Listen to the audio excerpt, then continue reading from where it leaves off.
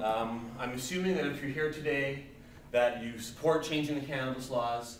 So I'm not going to talk a lot about the benefits of cannabis medicinally and how it's a great therapeutic benefit for a lot of ailments. And I'm not going to talk a lot about hemp and how hemp can help the environment and the industrial and environmental benefits of grow more cannabis hemp. And I'm not even really going to talk about the harms of prohibition so much and the incredible damage it does to individuals and families and the financial and social toll that prohibition of cannabis does. What I want to talk about is the effort to change the law and how I think we can change the laws to decriminalize and then legalize cannabis right here in British Columbia over the next few years. And so my name's Dana Larsen, and I've been working at this for pretty much all of my adult life. As a student at university, I started a club called the League for Ethical Action on Drugs, and we put on events on campus and had speakers come. And this was in the early 90s, the time when hemp was so rare and not very widely available. I'll just let these folks in. Sensible BC? Yeah, sorry, we just closed the door because they were having a dance party over there. Although I guess they quieted down a little bit. Yeah, we missed anything. So yeah, at that time, I remember we had a speaker come over, a friend of mine, Chris Bennett, who I just met at the time. He had a little square of hemp fabric and little bits of hemp paper. And we'd all pass it around, this stuff that we'd never seen before. And when I graduated from university, I went to work for Mark Emery, the Prince of Pot, and he's now in a prison in Yazoo, Mississippi for selling cannabis seeds to the mail to Americans. Or really, he's in jail for funding the marijuana movement for many years and putting many millions of dollars into the effort to legalize revenue that he made from his seed business. And during that time, I worked at Cannabis Culture magazine, where I had a chance to learn a lot about the cannabis plant and the politics and history and culture around it. In 2000 and 2001, I helped form the Canadian Marijuana Party and then the BC Marijuana Party. A couple of years later, I joined the NDP and I created a group called End to Prohibition that works within the NDP to develop better drug policies and policies around cannabis. And I opened the Vancouver Seed Bank, and then a couple of years later, in 2008, I opened the Vancouver Medicinal Cannabis Dispensary. We now serve 4,000 patients in the Lower Mainland and actually all across Canada by mail order as well.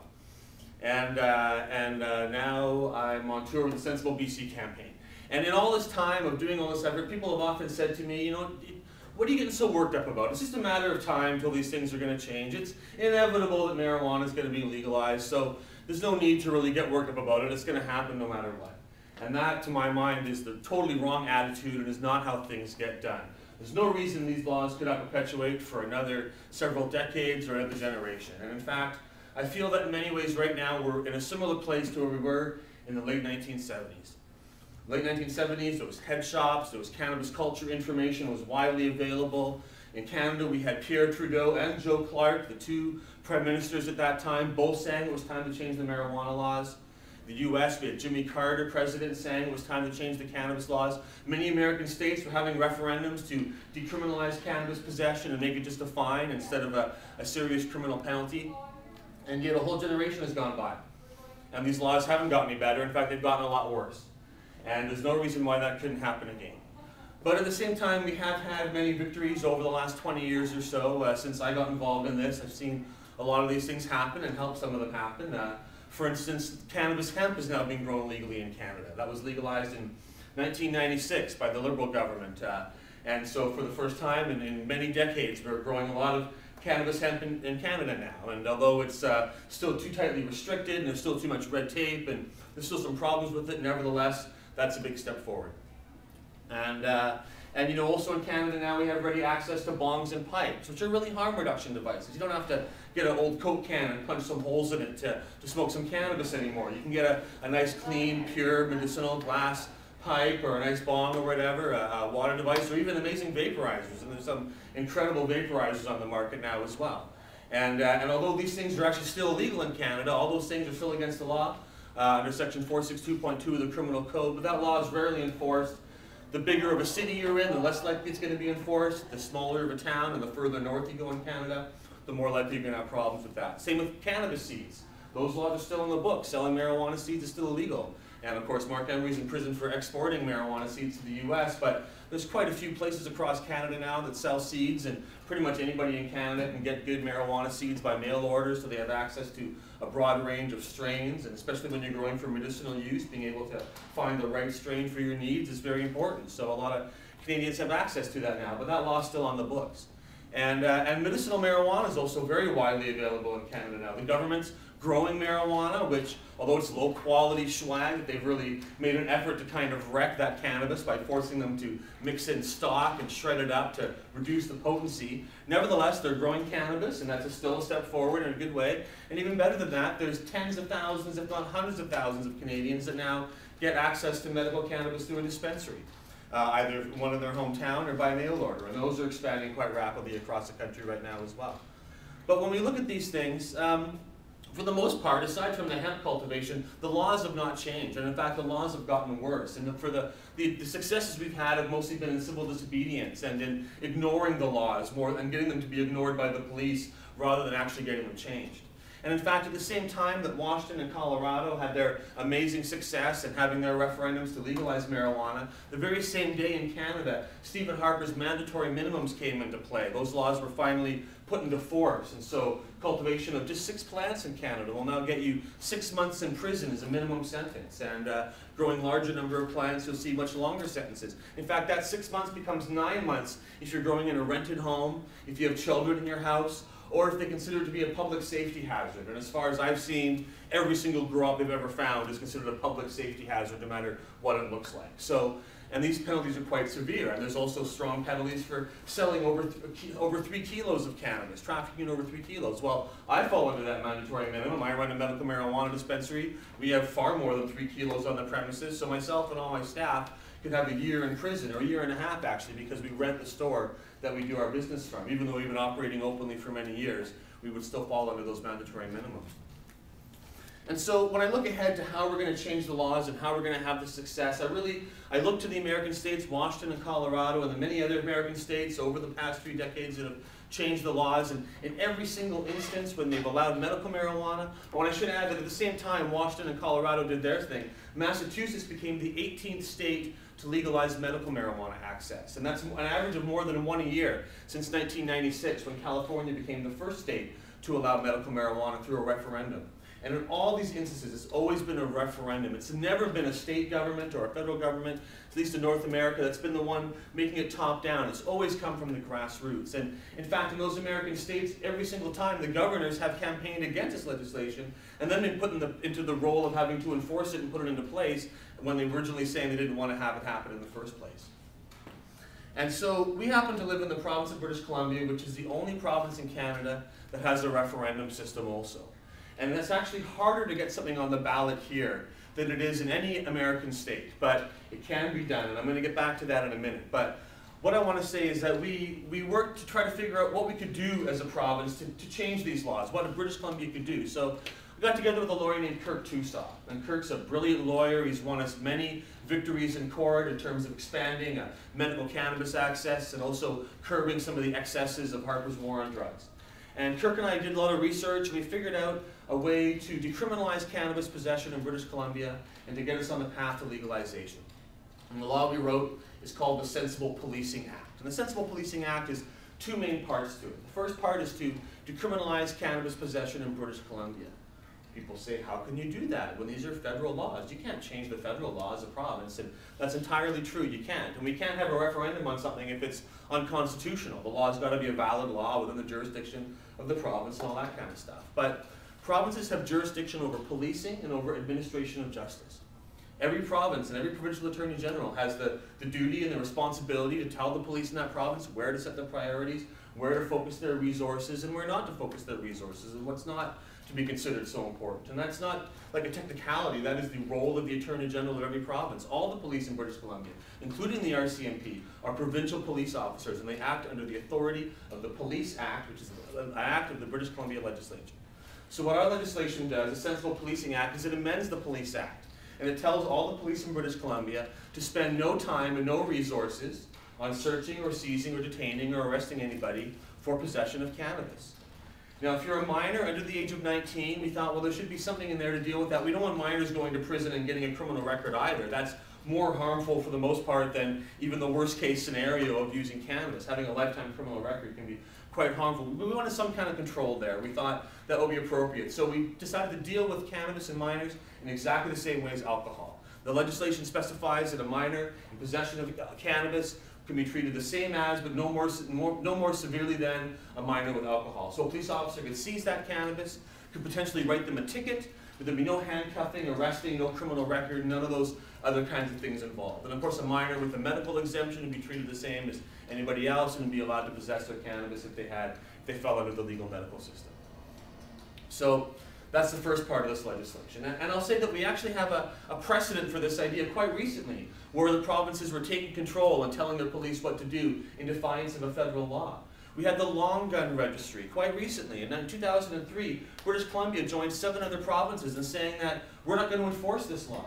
The Attorney General and all the Attorney Generals in 8 provinces across Canada, they said the long gun registry is costing too much money, it's going to criminalize otherwise law-abiding citizens, no one's following it anyways, no one's going along with this law, we refuse to enforce it. We're telling our police not to bother. Well, they can do that for the long gun registry, for someone who's in possession of an unregistered long gun. They can do the same thing for someone in possession of cannabis. It's a very, very similar situation. And we have another precedent recently of the province standing up to the federal government in an area of drug policy, and that is the supervised injection site in Vancouver, where the federal government said this is our jurisdiction, we want to shut that place down, we don't care that it's saving lives, and that every study shows it's benefiting the community, we don't like it, we want to shut it down. The province went to court, they fought, and they won. Insight is still there, and the long gun registry is gone. And however you feel about those things, those are examples of the province being able to stand up to the federal government, and in both cases, the province has ultimately won those battles. So we can do the same thing here with cannabis in British Columbia. Now we want to go further than just telling the police to lay off cannabis users. That's a good first step. It acknowledges that we recognize that the war on cannabis is failing, and we're taking cannabis users off the front lines of the war on drugs. We're letting our police focus their resources on more substantive crimes. But we want to go further than that. We want to have a legally regulated system in BC where people can grow their own cannabis in some kind of limited quantities, where they can buy it legally, buy cannabis products and extracts that are labeled and clear and what they are, and produced in a safe and responsible manner. So the second part of this legislation, it mandates that the Attorney General of the province demand the federal government change the law. He has to write a letter within a certain amount of time calling on the federal government to change the cannabis laws, to either take cannabis out of the Controlled Drugs and Substances Act entirely, or to give BC an exemption, which they can do under Section 56. They're allowed to give any person or class of persons an exemption, so they could let us do an experiment in BC and say we're going to let you try something different and see how it goes, or make whatever legislative change necessary so that British Columbia can go further as a province. And then along with that, it sets up a provincial commission. So we have a study, a group of people who get together, go around the province, talk to experts, talk to citizens, figure out what the rules and regulations for legal cannabis could be, because those are provincial jurisdiction. When cannabis is legalized, it's very similar to alcohol and tobacco. There's some federal laws around importing and exporting and labeling, but for the most part, alcohol and tobacco are provincial jurisdiction, and provinces have the right to set age limits and point of sale and hours of sale and tax rates, and all those things are done provincially for the most part. So we want this commission to figure out, have public hearings, talk to everybody, come to some kind of consensus as to what the rules and regulations around legal marijuana are going to be. And we don't set up what that's going to be in advance, but I know that the model I'll be pushing for is similar to the wine model, like I kind of mentioned earlier. If you want to make wine in your own home, you can do that. There's no big red tape around. There's a limit to how much you can make, and there's a limit that you can't sell it, but if you want to share it with your friends, if you want to do it yourself, you can make more than enough wine to satisfy your own needs. Anybody can set up a winery. There's no limit. There's not like a certain number of wineries. The government doesn't brew wine, nor should the government be growing marijuana themselves. That would be silly. But to compete as a winery, there's got to be a market. You've got to follow the rules. If you say your wine's organic, it's got to be organic. You've got to produce it safely and responsibly. And if I'm buying a cannabis product at the store, I want to know how it's grown. I want a label on it, the potency. If it's going to extract in some form, I want a label telling me what the perceived effects are going to be and how to use it safely and all that kind of stuff, right? And we need to make allowances for medical use and figure out how we're going to deal with medical users in terms of taxation and access and those things, and figure all those rules out. We can do all that. And so we got this great law. It would do all these wonderful things. It would decriminalize possession. It would move us on the path of legalization in our province. It would be very symbolically important and practically important. And one thing I'll add is that people sometimes say, isn't cannabis already decriminalized in BC? Like, I was smoking a joint, the cop just told me to put it out, and he didn't charge me or anything. And especially if you're in Vancouver, that's very true. In Vancouver, they lay less than 10 possession charges for cannabis every year.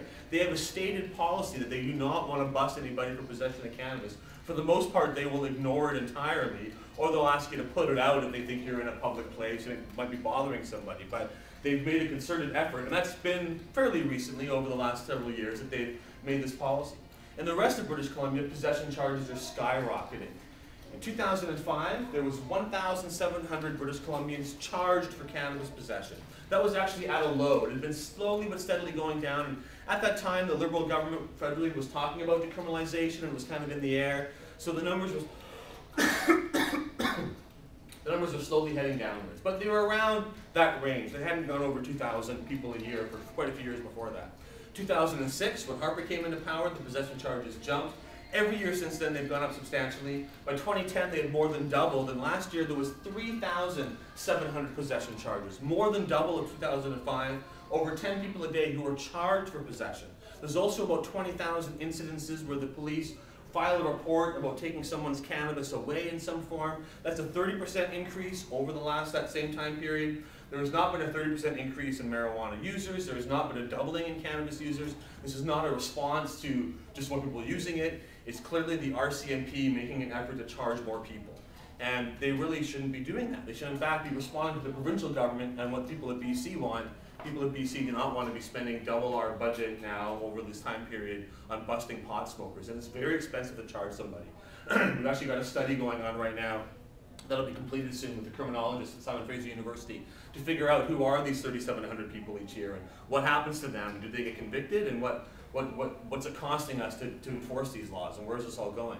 And I'll say that even if you're not convicted, just being charged for possession can be quite harmful. Just being charged for possession and having the charges dropped can result in not being able to cross the US border. We're very open in sharing information with our American cousins when it comes to Canadians and what our activities have been. So it can be quite harmful in that way. And it's also quite traumatizing as well to be put in prison, often strip searched, held in a cell for quite a long time, being handcuffed in front of your friends and family. All of these things cause other problems and are harmful in themselves, even if you don't get a criminal record in the end. But anyway, so we've got this law that will make all these changes. It would take that number down from 3,700 charges a year to pretty much zero. It would take that 20,000 number down to pretty much zero. And it would save us a lot of money and be a lot of benefit to British Columbians. But how do we get this law passed? What do we do? Hey, thanks for coming. Just grab a seat. Well, Christy Clark could pass this law tomorrow if she wanted to. Nothing special about it that we have to have a referendum. And if the polls are right and the NDP forms government in the next election, Adrian Dix could also pass this law if he wanted to. There's nothing special about it. It would just take some political courage and some political will. Political courage and will that I feel is sadly lacking in both of our parties right now.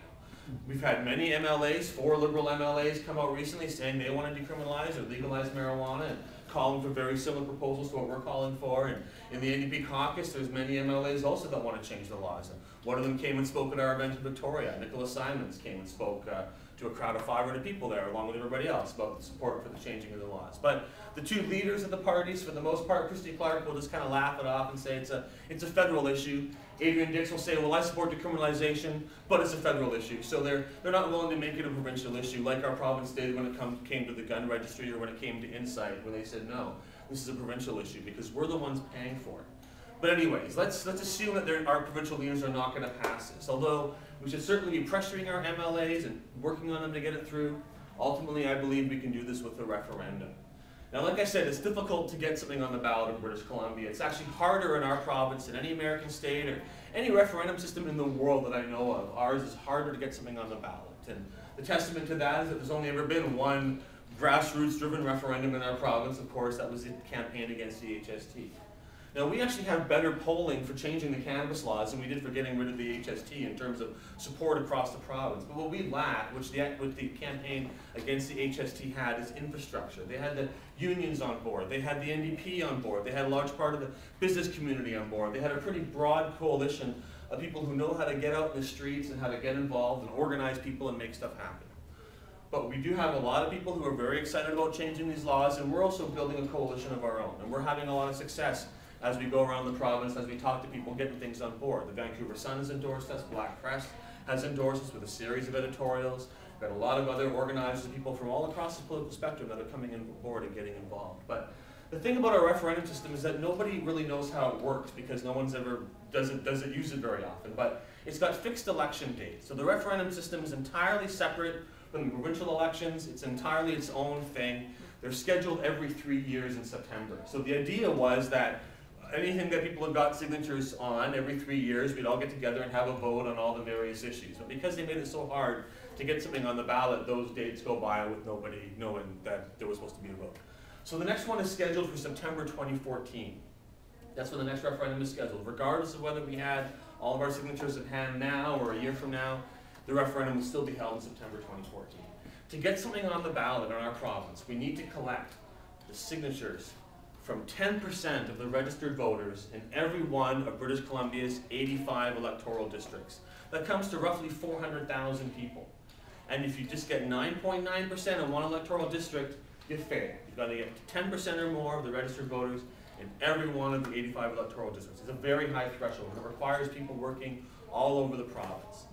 You also only have 3 months to collect those signatures. You have 90 days from when you start that clock to stop that clock to collect all those signatures around the province. So even if people are out there, you gotta find them, identify them, get them on board, make sure they're a registered voter. It's a big process.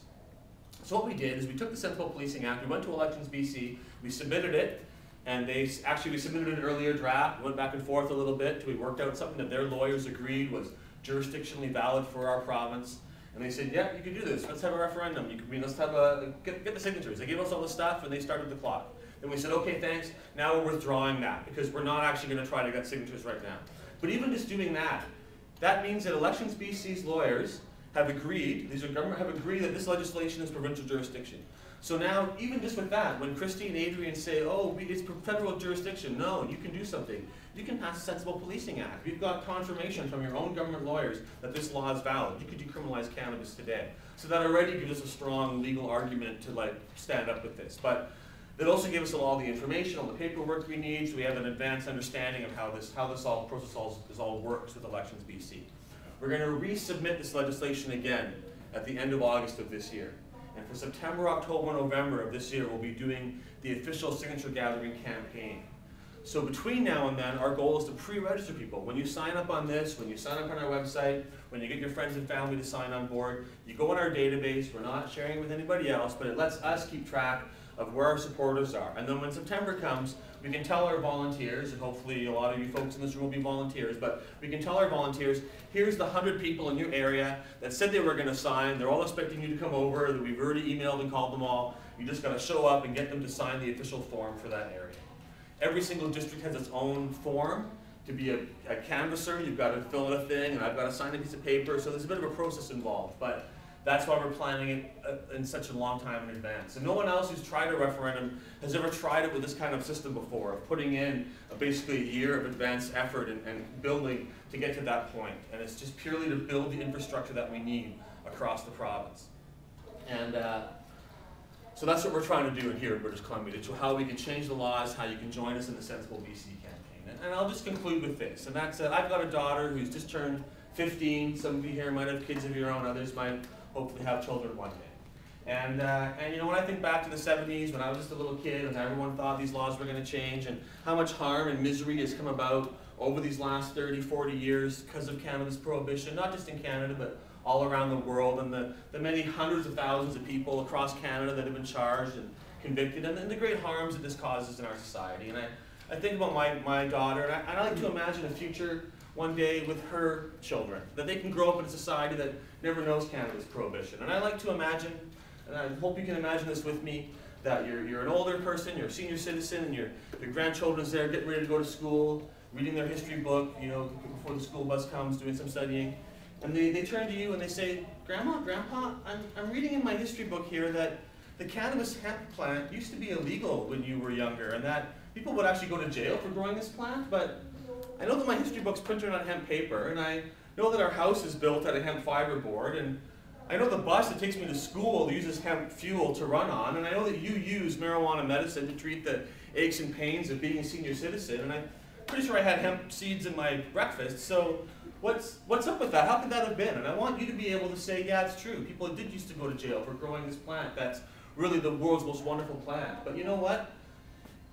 I got involved and I made a difference. And I worked hard so that you would never have to know what it's like to live in a society where you get imprisoned or harassed for what herbal medicine you use or for what plant you grow in your garden. And when Sensible BC came to my town, I pledged that I would work hard, and I gathered signatures, and I put in a lot of time and a lot of effort.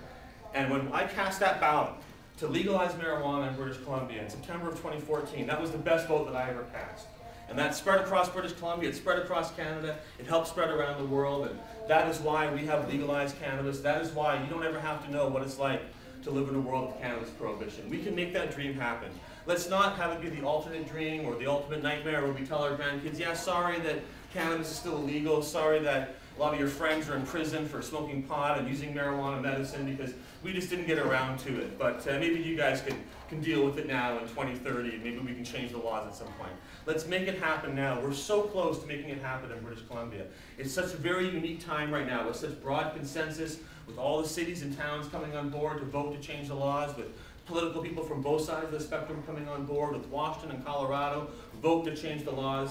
But all that can all slip away, and I can easily envision a future where all these gains are lost, and where Obama cracks down, or Harper cracks down, we lose what we've built. It's happened before and it can happen again. But I believe we can change this. And I don't believe that naively or innocently. It's going to take a lot of work and a lot of effort. But I think that this is an issue whose time has come. And if you're here today, it's because you share that dream with me. So let's make that dream come true. Let's change these laws here in British Columbia. We can do it together. Thank you very much for being here. I'm happy to answer any questions you might have about the campaign. Thank you very much.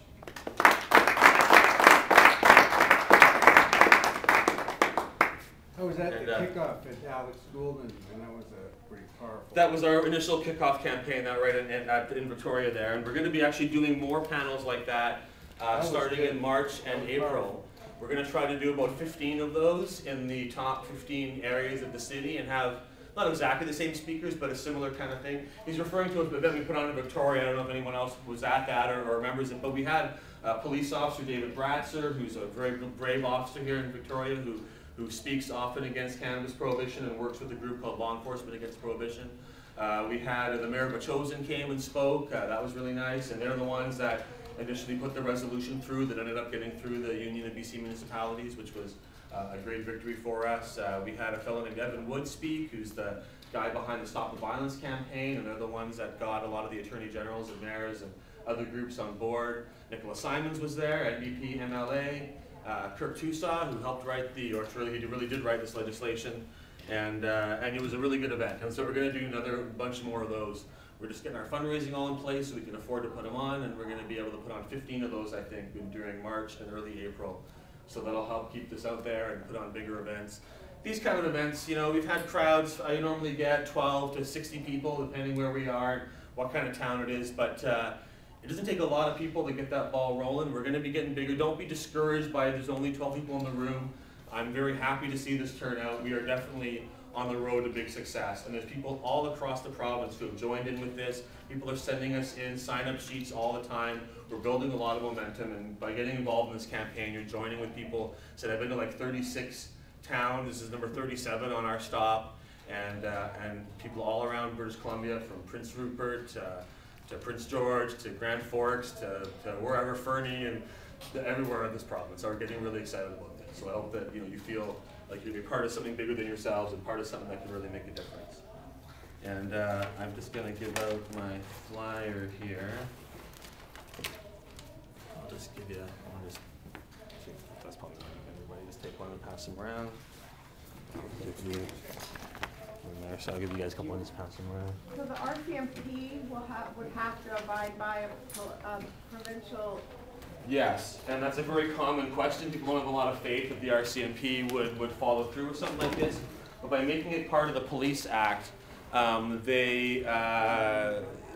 they didn't abide by it, we actually dealt with it in two ways. It would be a violation of the Police Act. You could file a complaint through the complaints process, which is not the strongest process out there, but certainly it would be good. However, we also impose a paperwork burden on them as well. And that, along with being able to file the complaint, if any officer chooses to search, seize, detain, arrest anybody for possession of cannabis, they have to write a detailed report as to why they chose to do that. And that report gets published on the government, on the Ministry of the Attorney General's website with the person who's involved, information removed, and it's made publicly accessible. So even if they do decide to go against it, aside from whatever procedural stuff, they've got to spend 3 or 4 hours in the office writing a report as to why they did it, and that it may even be a stronger deterrent in some ways, because they don't like doing that, and it definitely will cost them a lot of time and energy and money anytime they decide to take someone's cannabis away. So I mean, there may be some in the beginning. I'm sure there'll be some court battles or some cops that don't want to do what they're told or whatever, but I think we would see that number go from 3,700, or probably by then it'll be over 4,000, because it's been going up every year, down hopefully to a very small number. And for whatever exceptional circumstances, there might be some people that slip through, but we'll work to get it as close to zero as possible. And, you know, they have the discretion to double it. They have the discretion to half it, right? I mean, there hasn't been a doubling, and it's purely arbitrary when they decide who to charge and who not to charge. Out of the 20,000 people, and they charge 3,700, like, it depends on which cop you get, and which town you live in, and how old you are, and how polite you are, and all these other factors, rather than it being, you know, they don't decide if they're going to charge you with other serious crimes based on those kind of factors, right? You don't see that huge discrepancy anywhere else. You see most times if they have the evidence, they'll charge you for stuff. But with pot, it's really, really arbitrary, just based on whatever the cop wants to do. And the prosecutors aren't really acting as a gateway. If the police bring them charges, they will lay them, and they only get paid by the charge. They don't have a lot of motivation to drop charges off of people either, right? But it's shocking how the numbers have gone up so heavily over the last 6 years. And is there any information from watching how Washington or Colorado are dealing with it, with their federal similar issue? Very much, and actually what we've done is very similar to what they've done there, because in Washington and Colorado, they legalize possession like we're trying to do, or decriminalize, legalize, whatever. Everybody can possess. In Colorado, you can actually also grow 6 plants, which I think is great. Washington doesn't include any provision for personal cultivation, and I think that's an important part of it. Even if it's just 6 plants, it helps keep the price down. It helps make sure everybody can afford to get cannabis. And I would rather limit it by its space than by the number of plants, because people in Colorado will be growing the hugest 6 plants you can imagine, right? When you're limited to 6 plants, you're going to grow really big ones. So it's kind of a weird one. But anyways, that's really positive. Then they have 1 year in each state to figure out how they're going to open up these cannabis shops, how they're going to sell it to people. And there's a lot of stuff to figure out. How you're going to supply it, who's going to do it. Is it going to be one company? Is Monsanto going to grow all the cannabis? Are you going to have dozens and small producers growing it? And what's the system going to be, right? So they've got a year to figure that out. I suspect that the Obama administration is going to fight them on that. They can't really stop them from decriminalizing possession, because it's all the state police that enforce that. They could send DEA agents in to bust people for possession of pot, but they're not going to go to that extreme. So I think the possession part is going to be allowed. But there'll be a fight when it comes to opening up the shops. And what worries me is that the governors in both those states were against these laws. So how hard are they going to fight? At the same time, they know that these laws got more votes than they did. And so if they just say, screw it, we're not going to do it, they're not going to get reelected. So they've got to find that balance. You know, hopefully it'll be on the side of actually getting these laws put in place. But in Colorado, it's quite, so ours is similar. We don't have quite the same timeline, but there's possession is decriminalized, and then they have about a year or so to have this commission to figure out how to legalize it. And because Washington's a bit ahead of us, we will certainly learn from how they set it up, and we'll see what they do there, what they do in Colorado, and it's going to be an ongoing story for the next year or two at least, of those states as they move forward and they, have different stages of this process get set up and happen, right? And are the changes to the medical marijuana cultivation rules in Canada, are they going to complicate the act? Well, they're separate things. I mean, so no. Our thing is kind of an end run around all of that stuff in a way, right? We're trying to bypass Harper, bypass the federal government, make change right here in British Columbia, because we're not going to get any positive change when it comes to cannabis laws under Harper, right? And even if Harper hopefully is defeated in 2015. When the next election is. Even if he's defeated and we get, Mulcair or Trudeau or some minority government or whatever, they've both said fairly good stuff, both parties. I mean, they've both been, fairly good on cannabis issues, but they're not going to make it a top priority. We're just going to have to push them into doing it. They'll be a lot more amenable. They won't necessarily fight us in court so much. They wouldn't put mandatory minimums in. I think that either Mulcair or Trudeau would get rid of some of those mandatory minimums. They both pledged to do so. They'd probably make a medical marijuana program that worked in a bit better good faith than what we got now. you know, maybe, I think that we've seen the number of charges going down, but they're not going to legalize cannabis unless they're forced into it, because it's just too politically, you're going against the RCMP, and they've got a lot of power. We've seen how they interfere in federal elections sometimes. So, but if we have a referendum in BC and we change the law here, and then we call upon the federal government, it's easier for them to go, well, they had a referendum, let's just BC try something on their own and see what happens there. We won't let them bring it into Alberta. And when we had alcohol prohibition, every province had its own thing, and that's why you couldn't bring alcohol across provincial borders until quite recently, right? So we could have similar laws where you can't bring your BC pot into Alberta until they change the law. That's fine, right? And you don't need to enforce it in any other provinces. But once it comes through in BC, everyone else will want to do it. Within a few years, they'll see the success and the tax revenue raised, the savings, the benefits, and so it'll spread across Canada once we do it here. But the medical marijuana changes that are coming in are not going to be good for patients. I'd say in some ways it's an improvement over what they have now, but it's not really improvement. It's almost a sideways step in some ways, right? Like, I think they should be incorporating dispensaries into the system. I think they should be allowing patients access to extracts, and which the court said that should be allowed, and Health Canada's response was fine, you can make your own, right? Kirk Tusaw won in court here in Victoria, right, with the case. Owen Smith, the baker from the Victoria Dispensary, or Ted Smith's Club, and the judge ruled that patients should have the right to extracts. And the government says, don't smoke marijuana. Here's your dried marijuana buds. Don't smoke it, because smoking's bad. But if you make anything else out of it, you're manufacturing marijuana, which you don't have a license to do. And so it's a stupid situation, right? And so it would make sense if under the new system they would allow patients to buy those kind of things, right? And I always say that, you know, I run a medical marijuana dispensary. I would love it if I was put out of business because the government was selling better, cheaper, broader range of products than I could possibly do. That'd be a victory if we got shut down because the government was selling high quality marijuana, 30 strains for $3 a gram or something, and had all different kinds of extracts and things that we sell. Like, that'd be great. But I don't see that happening anytime soon, right? They're not really operating in good faith. But anyways, the changes are coming in 2014. Patients will lose their licenses at that time. No more new licenses after September of this year. And if I was a patient who had invested a lot of time and money in learning how to grow cannabis, buying all these lights and equipment, it's not cheap or easy to grow medical grade marijuana in your own home. Finally, you get some good crops out of it. Then they say, oh, you can't do it anymore, we're taking away your license. Throw away all that stuff. And by the way, your name's on a list of marijuana growers that we have, so we're going to come check, right? Like, that is a difficult situation for somebody to be in and be forced to buy it, especially at the high. I mean, marijuana should be ridiculously cheap. If it was grown openly, there's no reason why the highest quality cannabis shouldn't cost more than the world's best tomatoes or the world's finest oregano or anything like that, right? So it really should cost virtually nothing.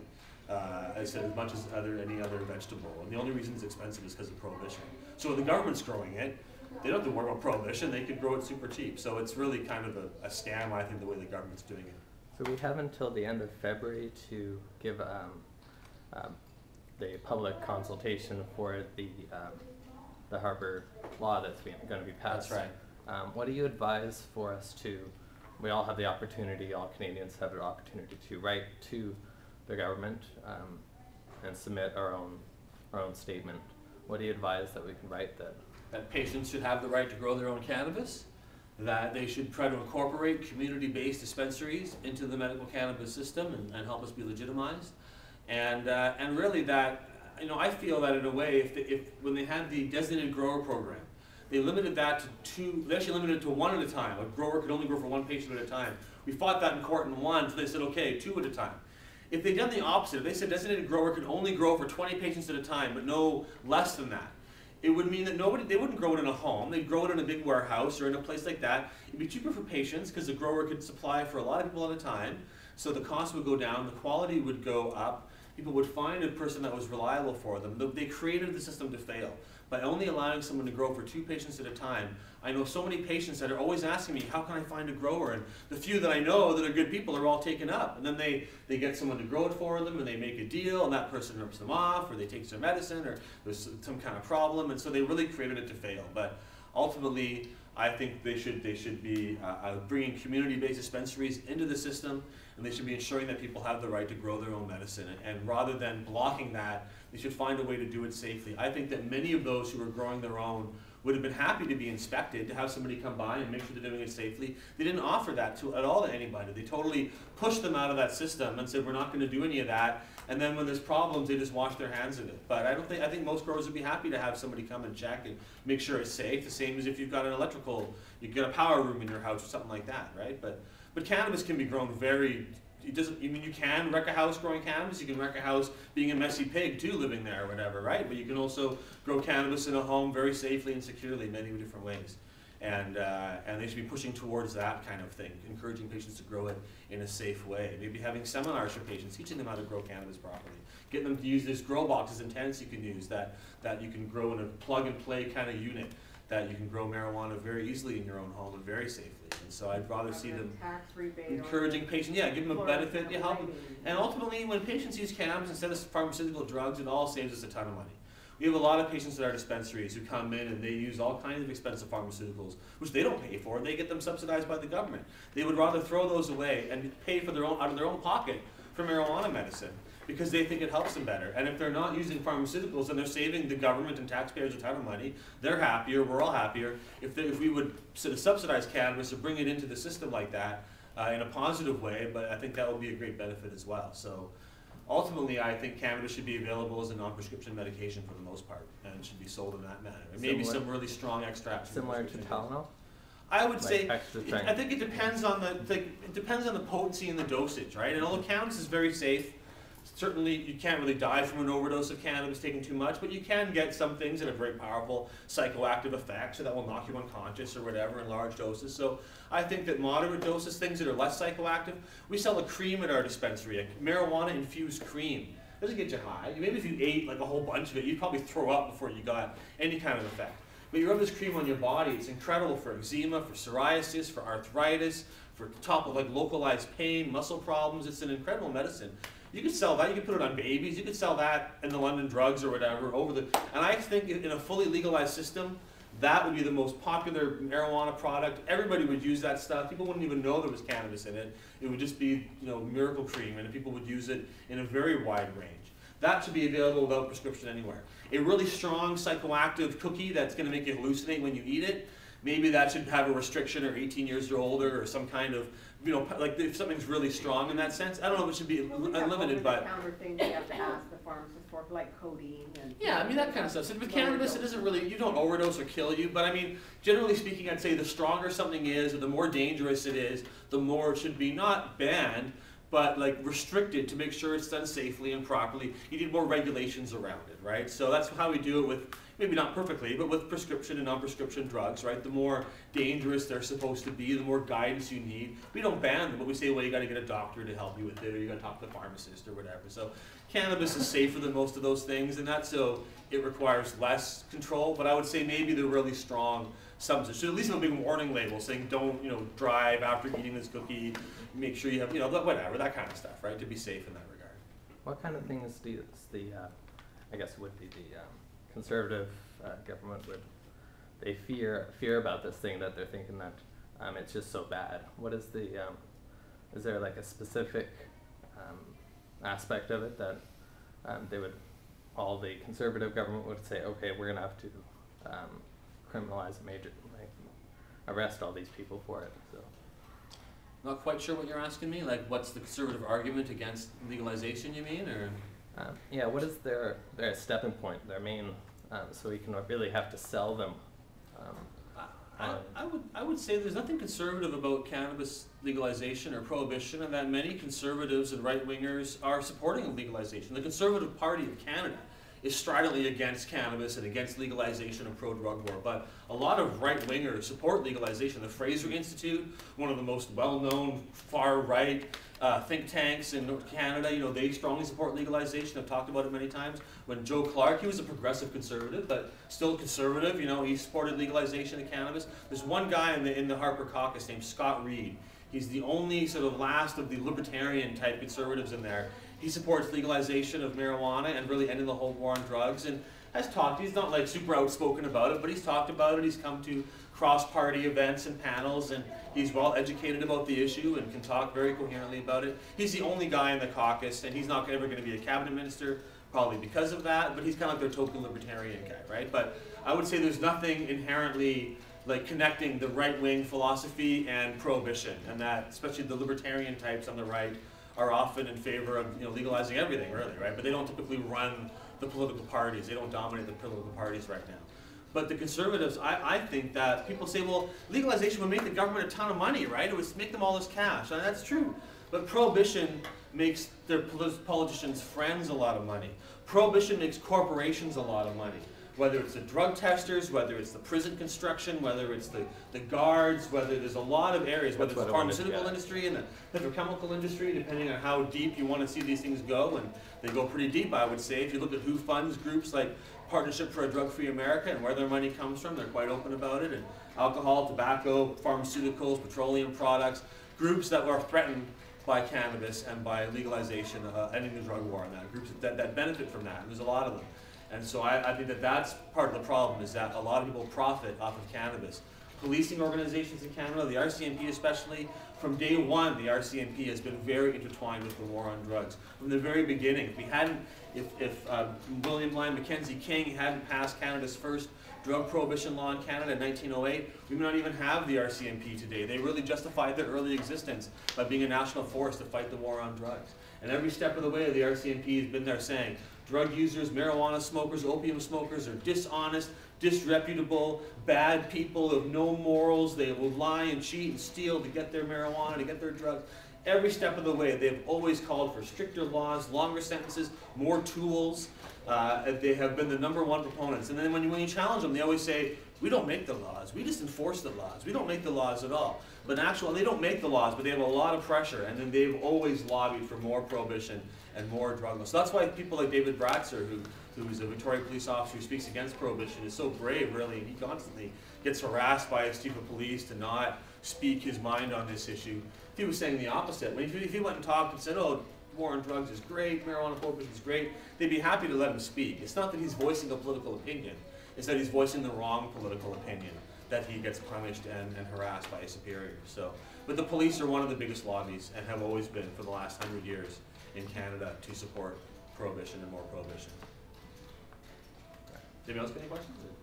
Yeah, you mentioned that taxation thing. Like I heard down in the States they're making over 500 mil or something like that on the taxation of that.